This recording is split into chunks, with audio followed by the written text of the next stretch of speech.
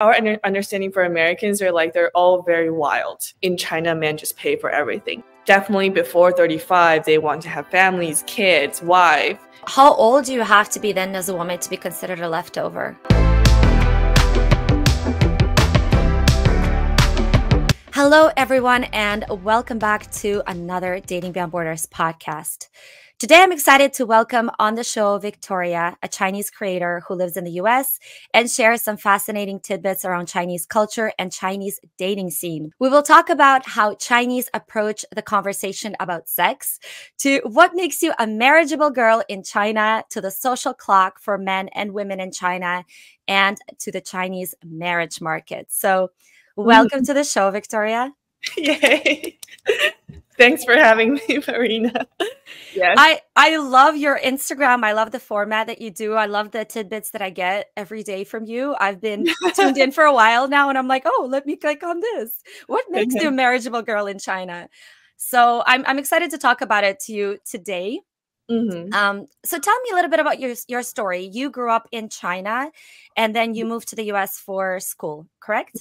Yeah. I was born and raised in China for 18 years, and then I moved to the US for college, and I've been living in the US for 6 years now. So it's been quite a long time, to be honest. Yeah. And where are you from in China?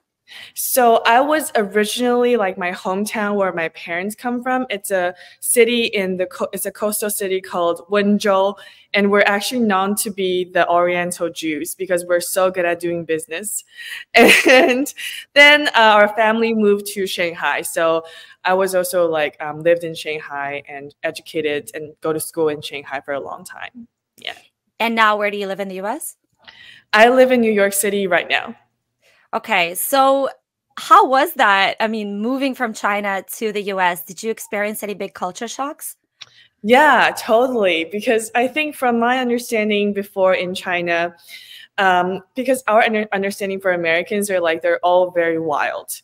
And I think that's definitely one of the culture shocks, because I think they are wild. When I go to a US college, obviously I went to Berkeley, so everyone is super liberal, love to go to a lot of demonstrations, which are very different because in China, we don't really talk about politics in China, and we don't go to demonstrations. And I think that's definitely a big culture shock. And besides that, I think we don't do small talks. I definitely feel very uncomfortable doing small talks when I first came to the US, because people just ask you about everything, and you have to introduce them. What's your name? And how's your day?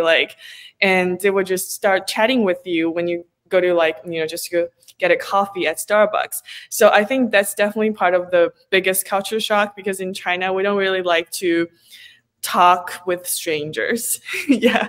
Interesting. Yeah, it's interesting that you say Americans are kind of wild in college, but where did the stereotype come about? Was it from watching American movies and just seeing the parties and the frat houses?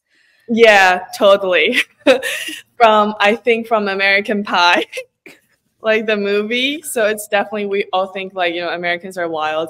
But I was in a sorority at Berkeley, so it's very different from what I watched in the movie, but definitely some similarities. But I think in general, it's quite different. Yeah. What's the difference between the sorority that you see in movies and in real life? I think in real life, especially at Berkeley, so everyone is super studious, and all the girls in my sorority, they all have chemical engineering, or they study for pre-med. They study pretty hard. Party is only a very small part of their life, but in the movies, it feels American kids, American college kids do nothing but party, and all they care about is getting laid or something. So it's not like Legally Blonde, you tell me. Yeah. So I think it's quite different, because I definitely feel a lot of the smart kids in the US, they study hard, but they also party. They do found a balance in their lives. But unlike the Chinese kids, I think we only study when we grow up. So there's hardly any balance in that. Yeah, I love watching your reels because you have one recurring theme through all of the reels, and that is you need to study, you need to get good grades. And I'm really interested to get your perspective on this from someone who is raised in China. I've worked a lot with Chinese kids. I used to teach English online. And I Mhm. definitely have noticed that when I was teaching kids, I would ask, what do you like to do in your spare time? What are your hobbies? And a lot of times the kids had no hobbies. They would just say like, oh, I like to sleep and then I have to study. And it was really disturbing for me because the kid is like 6 years old and Yeah. they have no hobbies and all they do is sleep and study, and then they do English classes, and they do extracurricular classes and this and this and this. So I would love to hear your kind of experience growing up in that. Yeah, I agree. I feel like I'm that kid. Yeah, because yeah, totally. I don't know. I feel like growing up, I was always studying, and I hardly go to any parties. Even like my friends' birthday parties on the weekends, if I have a class I need to go to, like during the weekends, I would just go to the class. My parents would never like cancel a class because of my friends having a birthday party. So it's definitely very different because I feel like I'm just always studying. So like when I think about other things like the hobbies are not really hobbies. They're more like the things that you need to do to get into a good college, you know, just like doing extracurriculars in the US.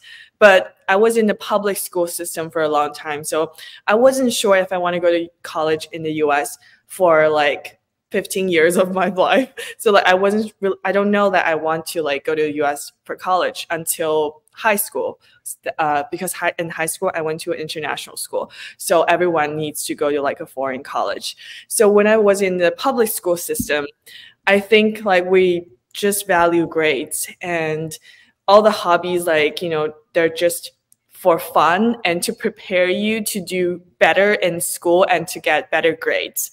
You know, it's more like you just get to relax a little bit, but like that's not your main goal, and you don't have to give a shit about that. I have to say, yeah.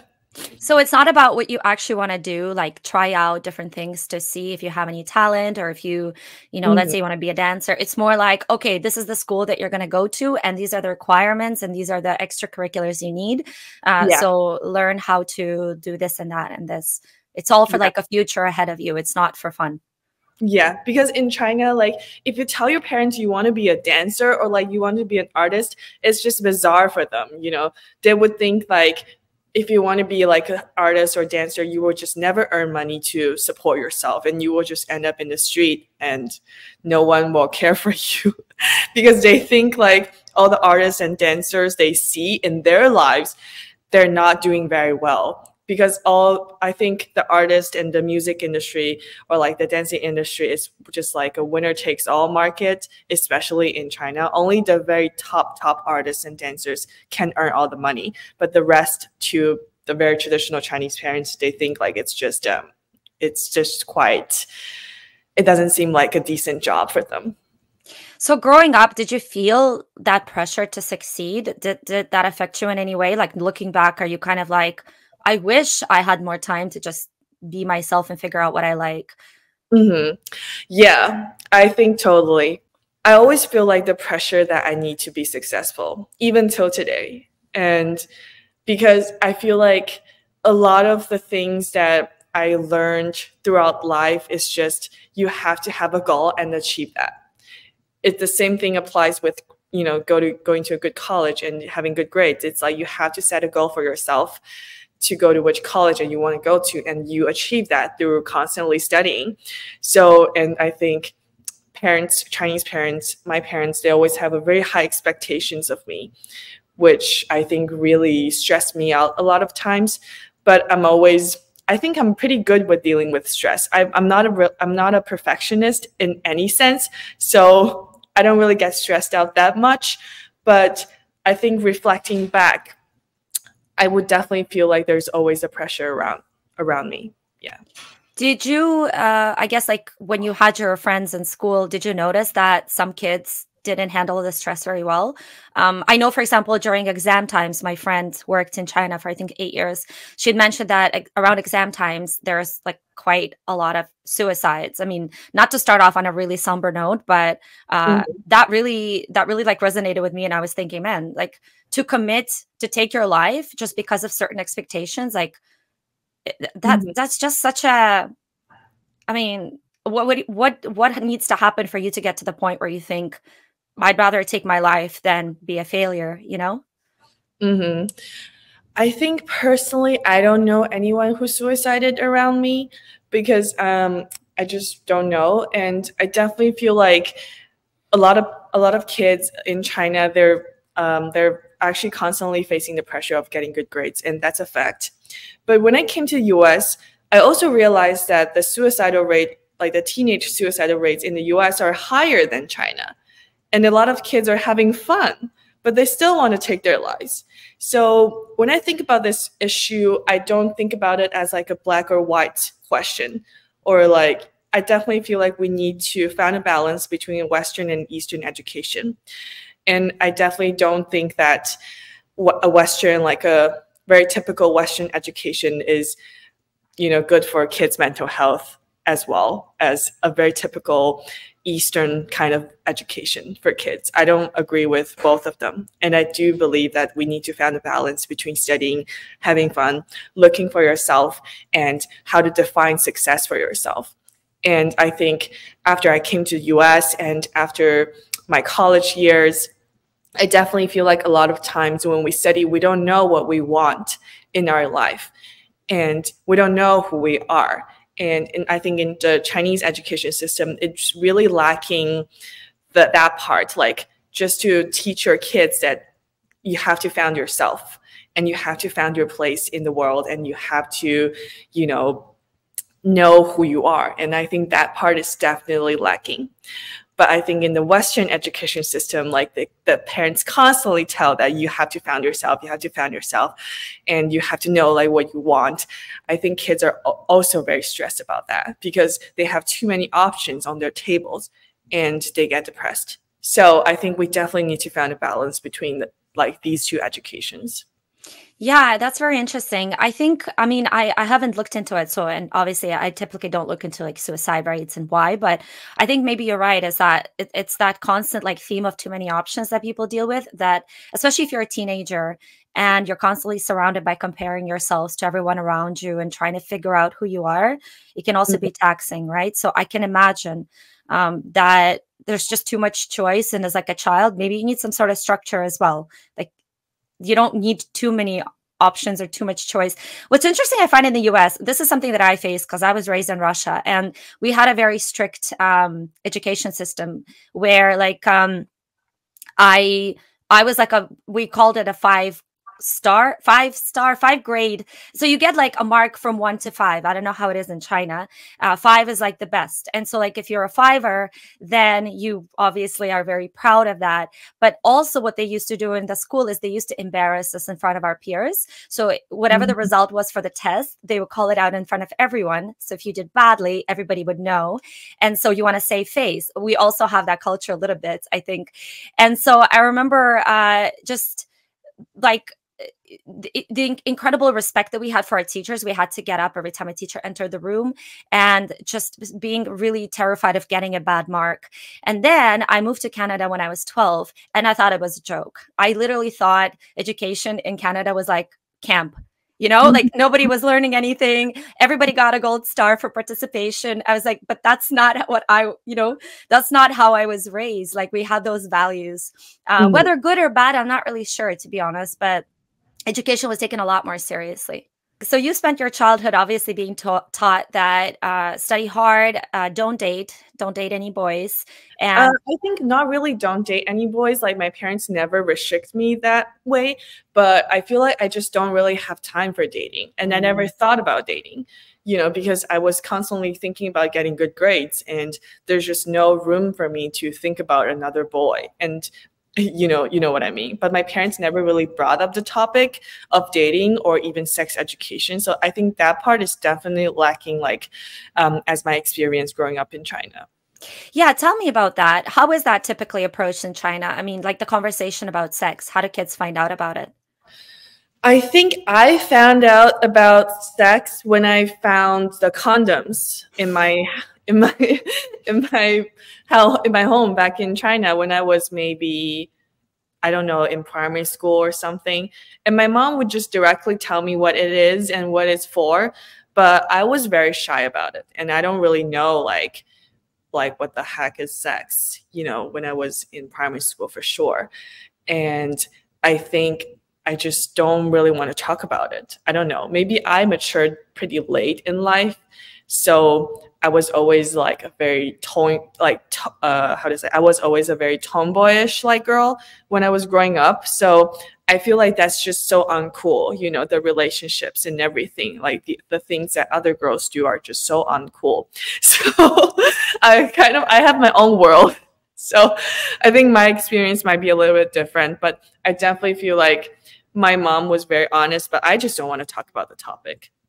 Interesting. Yeah, I can totally relate. I was the tomboy as well. I remember my friends getting flowers. We went on a trip, and my girlfriends at the time, they were getting flowers from these boys, and I didn't get any flowers.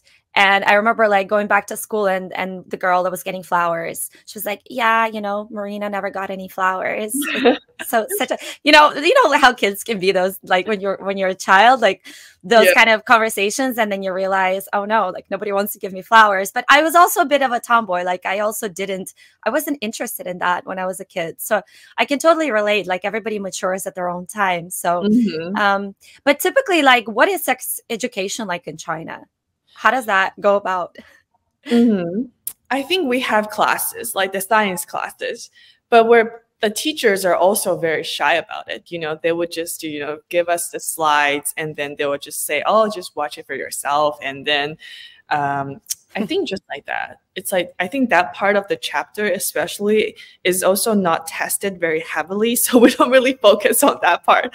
You know, it's more like a part, I think sex education is just a part of the science class that you have to take, but it's not tested very heavily. So no one really cares that much. So they show you slides and then they say kind of figure it out on your own and they leave the room? They will teach us the basics, but they will not really focus too much on that because it's not tested heavily. You know, that part is just a part that you just need to know everything, but we don't really care that much about that part because it's not tested heavily on the test. We don't have a sex education class specifically for sex. We have a sex education class specifically for science class, and we have to get tested on our tests. So that's where we learn our sex education. So I think a lot of times for us, it's more like figuring out on our own or ask parents, but we don't really ask parents. It's just too weird for us. It's just so uncomfortable. That's so funny though, that you say like, we don't have sex education for like understanding sex. It's more like, okay, how many marks is this going to be worth on the biology test? Yeah, exactly. That's pretty funny that like everything comes down to grades. Like kids don't care about, maybe boys do, right? Maybe boys are more interested in that. Yeah, I would say, but I feel like, I don't know, because for me, I was always very insensitive about this topic. You know, I was always very insensitive about relationships. Like if my friends, they're like hooking up, I would be the last one to notice because I genuinely don't care and very insensitive about that. Yeah. But did you have any conversations in school kind of like with kids trying to figure out what is what and how things work?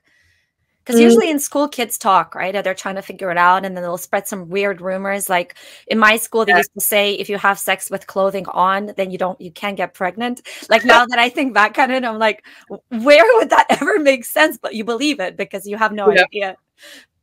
I think maybe the only thing that, okay, so I found the condom in my house and I brought the condom to school. And then we fill the condom with water and then we just sit around and watch it.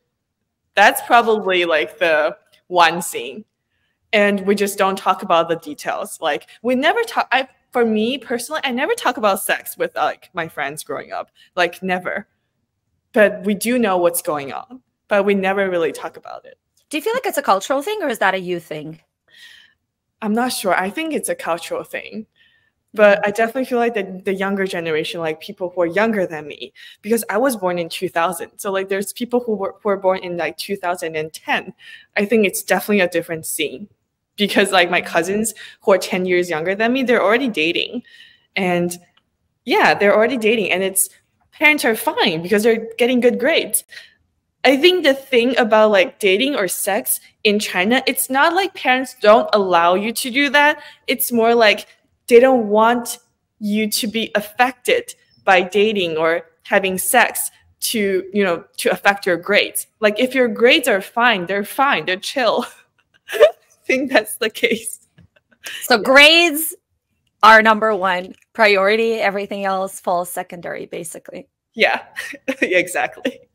That's interesting. And then you talked about something like the social clock for boys in China. What does that look like typically? So from my videos, you know, so for boys, they have to study very hard and go to a good college. And I think the parents are fine if they're dating, you know, especially the boys' parents. They want the boys to date as much as they can to get that experience, you know, of dating and to kind of shape their personalities and to help them to become more responsible in life. That's what the boys' parents always think in China. And then they enter a good college and they generally want to get married around 30 years old. And definitely before 35, they want to have families, kids, wife, and everything, and also a successful career. And I think for men in China, the social clock is definitely like after college, you just need to focus on your career, do everything you can to be successful, buy a Rolls Royce when you're 50 or something like that, you know? Yeah. That's very interesting. So boys are encouraged to date because it's better for a boy to have more experience, and girls are not, as you said, discouraged from dating, but that shouldn't be a priority, right? So boys should be more experienced, of course. Yeah. Mm-hmm. Interesting. And then, so something that I know is a big deal in China is for the man to have a lot of money while dating. Like he needs to prove his status to the woman. What do you think about this? Mm-hmm. I think this rule applies to everyone, like all around the world. It doesn't really only apply to China, but I think in China, it's very known, like well known for that, is because I think our older generation has been through like poverty. They don't have money. So they absolutely think that money is the most important thing in their lives because they never had them before. So I think it really gives us a very utilitarian culture where everything is very focused on like, you know, material goods are the most important thing and economic foundation is the most important thing. So which leads to men need to have money to date.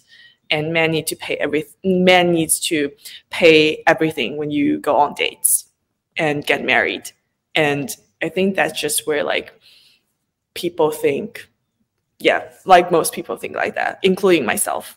Yeah, that was actually my question to you. What do you personally believe when it comes to dating? Has that shifted at all since you've come to the US? Obviously, US is still quite materialistic, but has that changed at all for you? I think it hasn't really changed much for me because I always feel like, you know, I don't really enjoy the conversation of like, oh, does man needs to pay for the first date? I don't enjoy that because why women get asked so much about this, you know?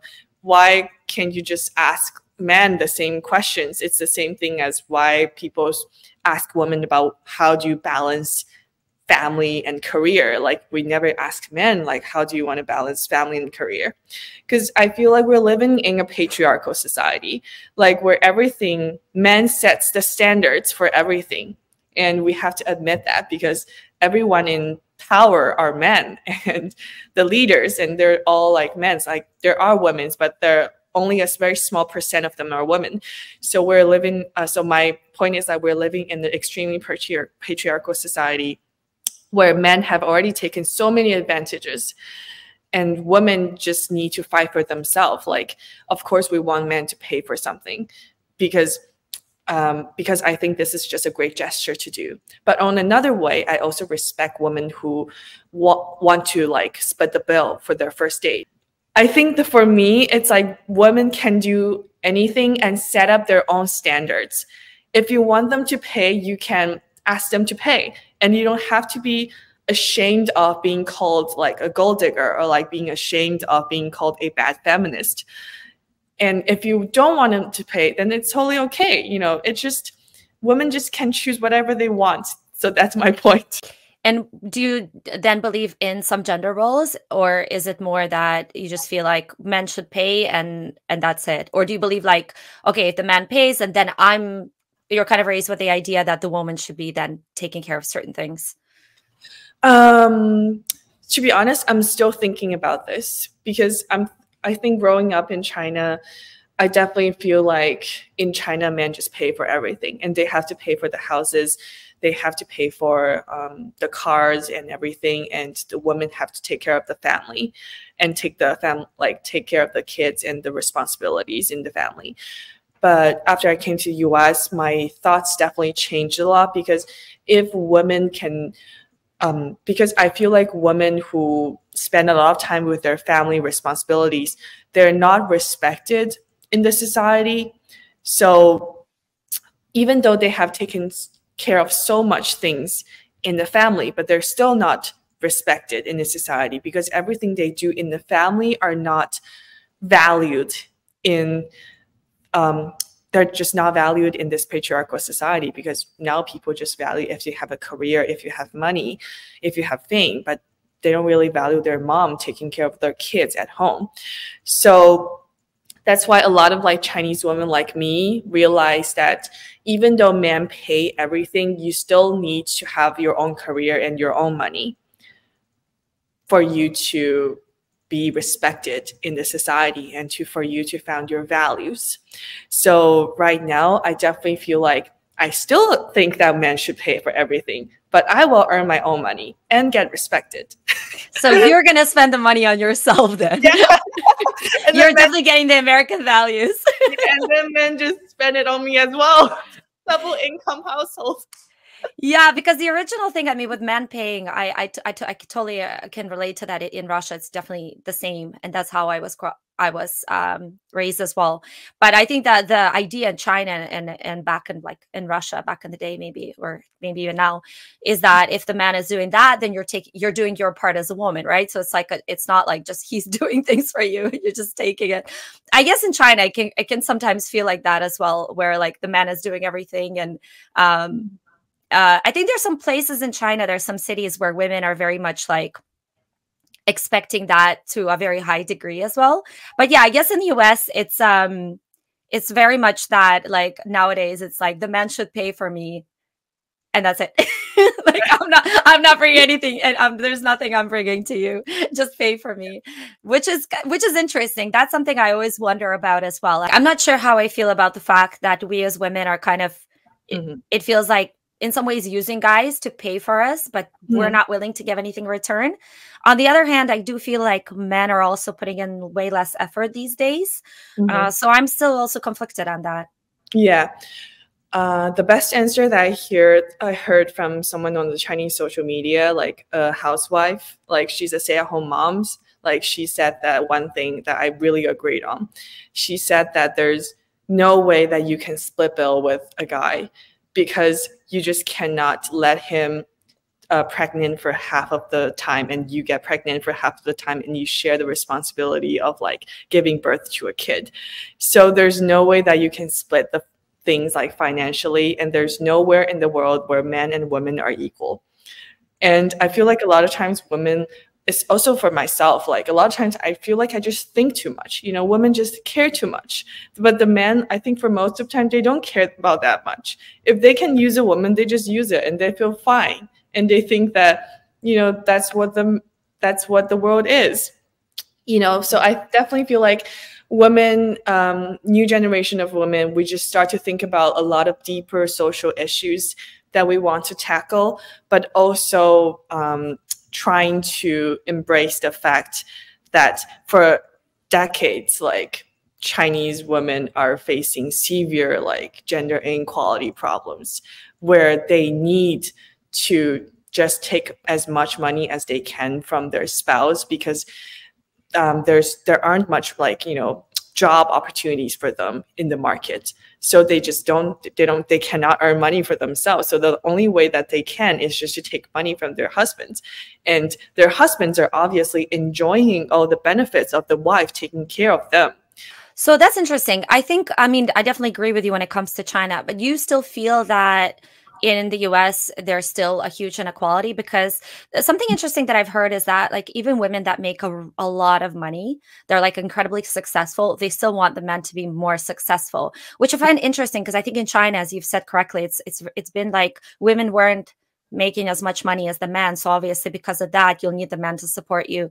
But like nowadays, we have a lot of really successful women making a lot of money and not wanting to have children either. There's a child-free trend as well, right? So they won't be taking care of kids. They probably won't be cooking or cleaning, or they'll be working as well. So then do you feel like in the US it's a little bit different, or do you still think it's relevant? I feel like a lot of times female elites, like female business people, they earn too much money, but they still cannot give up the hope that they want to find someone who earn more money, and then someone to, who are more successful, and then they have to be servile to you. That's just like not going to happen, And sometimes women who earn a lot of money, they're just torturing themselves by thinking they can find someone that earn more money than you. Like, you're already making $1 million. Like, are you thinking about like, finding people who make like 10 million and still give you, and who still like support you with that, who still give you emotional support? I don't think that's how the world is, I think men who are billionaires or like who are very rich, they want to find women who are servile to them, and they don't want to find successful women. They just want to find the one who wants to be stay-at-home moms, who want to take care of them and take care of their kids. Yeah, it's interesting that you mentioned the fact that if a man is a billionaire, he's going to be looking for a trophy wife, right? And someone who he's going to have some control over. It's an interesting conversation I had with a girl, a woman in her 40s from Canada the other day, and she was very much like, she's the kind of girl that like she wants the guy to do everything for her. And I just posed kind of a question to her. I said, okay, so for example, what would you rather have? A millionaire who you have no feelings towards, that he's going to take you to the best restaurant, fly you on his helicopter, whatever, or would you rather spend that day with someone you genuinely really love, that's not poor but is not rich? And she's like, I don't have to choose. I'm going to have both. And I was like, good luck. So I think maybe it's like we feel like we can have it all. I think it's whatever you're comfortable with. I think there's no like right answer or wrong answer. If money is more important to you, then great, right? But I think, I mean, for me, ideally, of course, it would be someone that has enough money, because I think it's just attractive to have someone who has drive and who can make a living, especially past a certain age, like past the age of 30. That's just attractive, I think. But I think, without getting too personal, I just wouldn't want to go to bed with someone that I'm not attracted to. So I think for me, that's also very important, probably. And not probably, but definitely more important for me personally. But again, for some women, that's not the case. And we definitely have that tendency in Russia to look for, we say, oligarchs that are, like incredibly rich men. And it's true. It's usually the countries that have suffered from like poverty or like gender inequality. That's usually the case there. But yeah, anyways, going back to, we completely swerved here, but I'm always interested to hear people's opinions, Yeah. And yeah. But in China, definitely, like, there's also a trend, and I would love to hear your thoughts on it, of men not only paying for women, but even carrying their bags. Like, sometimes I've heard they tie shoes for for girls. So tell me a little bit about that. To be honest, I feel like a lot of times we saw this kind of news, but we totally forget that China is a patriarchal society in nature. So a lot of the gestures that the men do is mainly to attract girls and let them become the wives, and then let them do all the chores and take responsibilities for the family and do everything after. So I think a lot of times they may think like men are willing to do this like very demeaning behaviors because they're great men. No, they're just doing this for the tactics. They're just doing this for you to relax and they tell you that, oh, I'm the best man in the world. I'll tie your shoes. I'll do anything for you. Just become my wife and you'll be the happiest woman in the world. And then they marry them and then realized, oh, shoot, they're never going to clean anything at all. They're never going to clean the house. They're never going to do the things they used to say they will do, you know. And a lot of times girls fell into that trap and then they marry someone who don't have that financial support and who are poorer than them. And they realized it's a trap.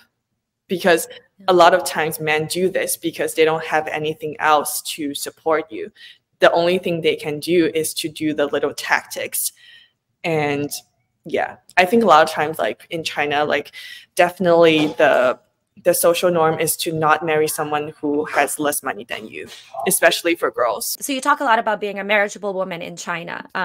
As you mentioned, you do this a little bit ironically. So there's no like specific way that you have to be to get married, but are there certain pressures as a woman to be a certain way in order to be marriageable, in order to be considered for marriage? For example, someone has mentioned that having a PhD is going to work against you if you want to find a husband. Yeah. So in China, having a PhD degree is not going to stop you from finding a husband, but having a PhD degree at 30 years old will stop you from finding a good husband, because in the Chinese marriage market, all men care about first and foremost is the age. So if you are not under 25 years old, it will become a huge disadvantage for you to find a good husband in the market. So how old do you have to be then as a woman to be considered a leftover? So I think around 30, like after 30 years old. But if you're after 35 years old, then just you're out of the market. You know, it's more like you don't have to consider about getting married anymore. Just to maybe have a child on your own is the best way for you. So what if you were married and you got divorced and you're, let's say, like 37? What would happen then? I think that's actually better than women who haven't got married after 30. Like if you had a marriage before, then you would lower your standards and then you would actually find someone that's maybe also get a divorce before, or who have like, you know, who are shorter or who earns less money, because you already have a taste of what marriage is like before. So your standards will also go lower, and then you'll actually be more likely to find the guy that suits you well. Yeah. That's so sad. But like a lot of times I feel like marriage is a pretty sad thing from my perspective. Why so? Why do you think that? Because I don't know, like growing up in China, I just never see any parents who are genuinely happy. Maybe that's the point, you know, because for older generation of parents, they don't really marry for love or anything. They just marry because they're very compatible and they want to work together for the benefits of the family. And that's how our grandparents were like. My grandparents were married for like 50 years, but my mom still doesn't think like their marriage is good because she thinks it's very depressed as well. And most of like a lot of people around my mom's age, they got divorced. So I think that's probably why from my generation, when I see all these parents, I just feel like I don't want to be them. You know, I don't want to be a depressed wife at home, you know. So do you see like kind of like a difference between the way Americans get married and the way Chinese get married then? I feel like the thing I notice about American family is like a lot of times they're very good with their step parents. Like a lot of times the step parents would bring all the two sides of the families together and then they would have fun. And I think that's such an interesting way of seeing like modern, how diverse modern families are. But I think in China, we definitely lack that diversity, because if you get divorced in China and the two parents, they would just hate on each other, even though they say they would not. But I definitely feel like they would just keep the distance. And even though they remarried other people, they would not bring like the two big families together to go on vacations or anything. But I definitely feel like in America, people do that, and they do it so well because I think they understand, having a happy life is more important than people against people go against each other because they hold that hatred in themselves. And I think Americans, they have much more relationships in their lives than I think average Chinese people. And they understand that relationships are so fluid and they change all the time. And you just have to embrace that change and to live your life, live a happy life without holding that hatred for your ex-boyfriend or for your ex-husband. But I think that part is definitely missing in China. But I do feel like as a younger generation, we start to realize that more and more. Yeah, that's very interesting. Is divorce considered a kind of taboo, or do people get divorced easily? Right now, it's not a taboo. It's a common. Like right now, I think the new social norm is just people get divorced and people don't want to get married in China. And the divorce rate is just insanely high. Why do you think so? Because I feel like younger generation of women start to realize we've done too much for the family. And the men are not appreciating what we have done for the family. Interesting. Mm-hmm. What do you think about marriage markets? Is that still a thing in China? Yeah, it's still a thing in China. For anybody that doesn't know, tell us a little bit about what is a marriage market? Yeah, so a marriage market is like a matchmaking market. So you would found an agent and who helps you to matchmake with other people, and they will just gather all the informations, your stats like how tall, your height, weight, income, family backgrounds, parents' occupations, your occupations, just everything. And then they will compare you with other people in the data set and then matchmake you with the people that suits you well. It's kind of like Chinese Tinder, but without the photo, right? Like, is the photo actually, did people use photos for this? Yeah, okay. People use photo for this. Yeah, just everything. Like your appearance also matters. For women, I guess, more than for men, right? Yeah, for sure. That's interesting. Yeah, I watched a documentary about the marriage market, and that's where I got the PhD thing, because one of them was like, oh no, she's like she has too many degrees. It's not going to go well for her. I think that's just, I don't think the degrees don't matter. Obviously, they cannot say she's too old, so they will say like, oh, she has too many degrees, just to try to make it more subtle. You know what I mean? Yeah, that's true. Especially since we talked about good grades and like the kind of university you go to are really important in Chinese culture. It would be strange that then being too educated would be a bad thing, right? Considering all of that. If you're 25 with a PhD degree, it will be such a plus for you in the marriage market. But if you're 30 with a PhD degree, that's the problem. What do Chinese think about the way Americans date, get married? What do they think about it? I feel like Chinese people definitely think that Americans are wild and they have too much relationships and they're just, I don't know. But my points also changed a lot after I came to the US, because I just feel like America is such a diverse country. There are the conservatives, prudes, who are exactly like the older generation of Chinese parents. They think the things like exactly the same. They're the traditional wives, but there's also the new immigrants, newer people, LGBTQA communities. So I think it's just very diverse, like from my perspective now, since I lived in the US for a long time. But maybe like ordinary Chinese people would still think like Americans are just wild, and because they elected Trump as their president. No, I'm joking. Yeah, but I think they definitely think Americans have a lot of relationships and a lot of sex. And yeah, I think that's it.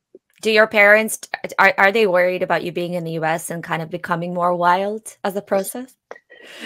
No. because I'm just way too prude. Like, and sometimes my mom would definitely like feel worried about me not having men in my life. and and I feel like it's very interesting because when I was younger and I haven't really dated anyone till I'm like 20 years old. So before I turned 20, maybe I'm like 18 or something, and my mom would start to worry that if I'm lesbian, because for them, being lesbian or being gay is more serious than you having too much relationships as a heterosexual person. you know? That's super funny.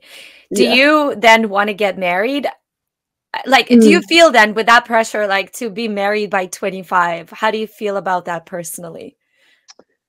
I feel like it makes, to be honest, I feel like it makes a lot of sense, especially in China. If you want to look for someone that's really good and who has a decent family, decent income, decent everything, you just need to find that person before 25 because that's what the society is if you want to get married. But I think for me right now, I just want to focus on my career because I definitely feel like being able to have a good career and being able to build something on my own really excites me more than having sex or being with a man. That I feel like every time, for example, I make videos and if it hits 20 million views, and that's something that drives me nuts, that makes me feel like, oh, I'm so excited. I feel so good about myself, so I can totally relate. Yeah. I can totally relate. It's a bit addictive, isn't it? Yeah. So I definitely feel like having your own career is so addictive. Yes. And I think a lot of women start to realize that as well. Yeah. Yeah. But now you're 24, correct? Yeah. So you have 1 year typically for you to. How does that make you feel? I mean, or are you just kind of like, screw that. I don't care about those rules. And are you going back to China? Or are you going to stay in the US? I think this is also part of the reason why I want to stay in the US because it's just so free, I think in the US, you don't have to face all the social pressures, obviously, and you don't have to meet your aunties or uncles or relatives and to try to explain to them what's going on with your life.